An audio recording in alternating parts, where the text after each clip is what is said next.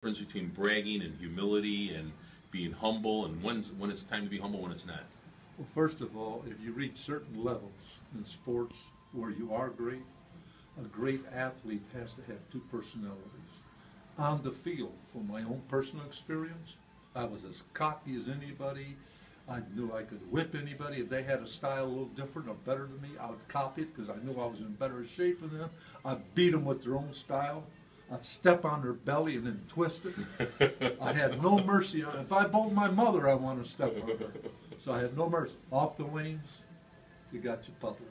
Turn around, put the smile. Now you say, oh, the guy had a bad time. Bullshit. I'm so great, I needed an athlete to keep me company to show my greatness. How can I show how great I am without another guy? But anyway, off the field, you come on and you go, no. The guy had a little bit of a bad break. Shit, I hope he keeps bowling like that. To myself. So off the field, you had humility, and off if anybody, field, don't work on humility. Right. Just work on being nice. Here's how you be. Don't worry about being humble. Pay attention. Oh, Frank, what kind of work are you into? See, take it off yourself. Oh, I'm a chiropractor. Hey, that's great. I go.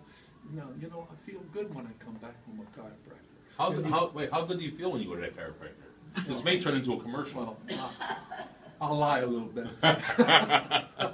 Feel great. So seriously. So then you go to the next person, a lady, say, what weight ball do you throw? What weight ball do you throw? See, you take it off of you. That's how you become. You don't go, well, I'm lucky. Bullshit. You're not lucky.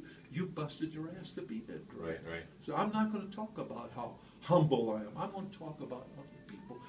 Now that's how you become humble, because you show interest in other people's lives. Right. Not about yourself. Then they'll say, you know what a nice guy that guy is? Yeah. He asked me about my job.